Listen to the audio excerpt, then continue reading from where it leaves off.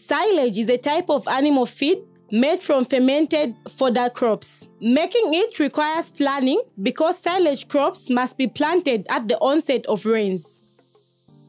The crops are then harvested before the dry season, stockpiled and stored in an airtight pit until needed. Maize is a good crop for silage because it is nutritious and high in protein, which cows need to produce milk. When digging a silage pit, choose a location away from your animals so they do not injure themselves by falling into it. A smaller, narrower pit is easier to manage. For this reason, we recommend digging a pit 2 meters wide and 1 meter deep. The length depends on your desired volume. Please refer to fact sheet FO1D for instructions on how to calculate this volume. Your silage can also be piled up to half a meter above the ground. After harvesting and chopping your maize and adding it to your pit, you will need to use something heavy to compact the material.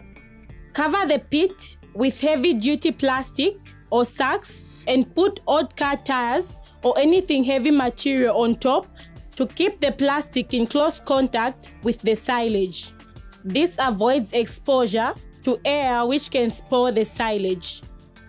Your pit can be opened after 6 weeks. However, only open it when you really need to. That is, when other feed options are exhausted. After opening your pit, check for grey spots of mold or rotting material. Never feed bad silage to your animals. If your silage is hot, that means it is changing into compost. Dig it out and dispose of it immediately. Use any remaining cooler silage as quickly as possible. Once a pit is opened, take care to prevent air, water, sunlight, soil, or dirt from entering the opening. Only open the plastic when removing silage.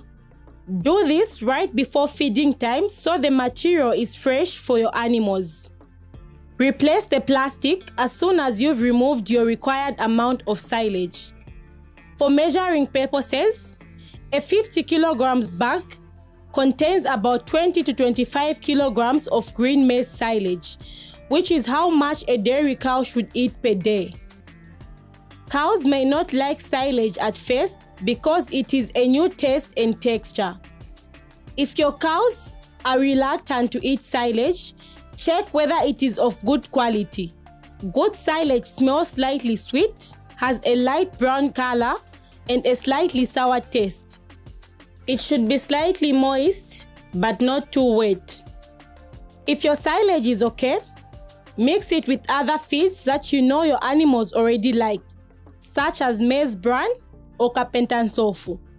If your cow still doesn't like eating it, secure it in the crow with maize silage and dairy meal only. Do not let it graze on maize tovers. It will give up its protest and start eating soon enough. Use a feeding trough to avoid feed wastage.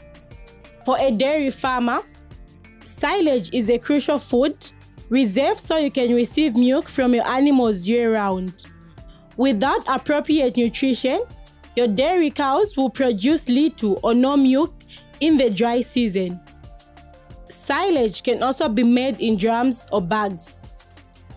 For more information on this subject, see fact sheets FO1D and FO1C.